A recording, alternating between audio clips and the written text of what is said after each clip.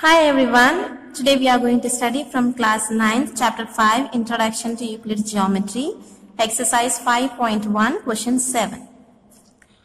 Why is axiom 5 in the list of Euclid's axioms considered a universal truth? Note that the question is not about the fifth postulate. So the question is, what they are asking us is, in Euclid's axioms, the fifth axiom is considered to be universal truth. Why? And this is not about the postulate, but it is about the axiom.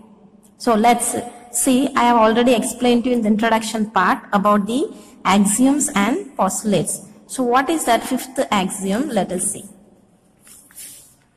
So the fifth axiom, which I have already explained to you, the whole is greater than the part. So the whole is greater than the part. I have explained to you in the introduction that whole is, for example, consider this big rectangle. This is A. So this is the whole big rectangle. And the small rectangle is part of this big rectangle.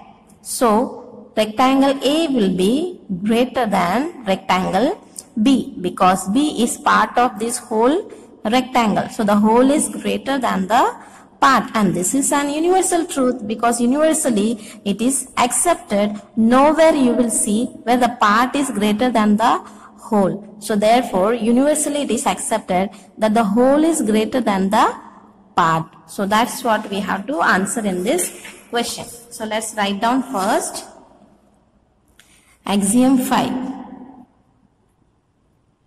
Axiom 5 says,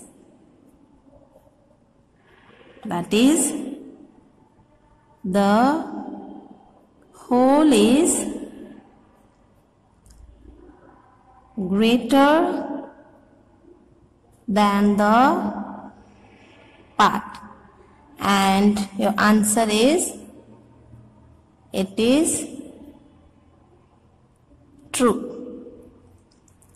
It is true because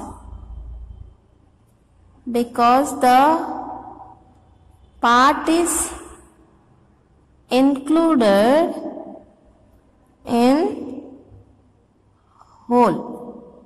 Therefore the whole is greater than the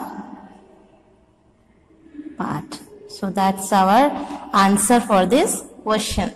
That's it. Thank you. God bless you.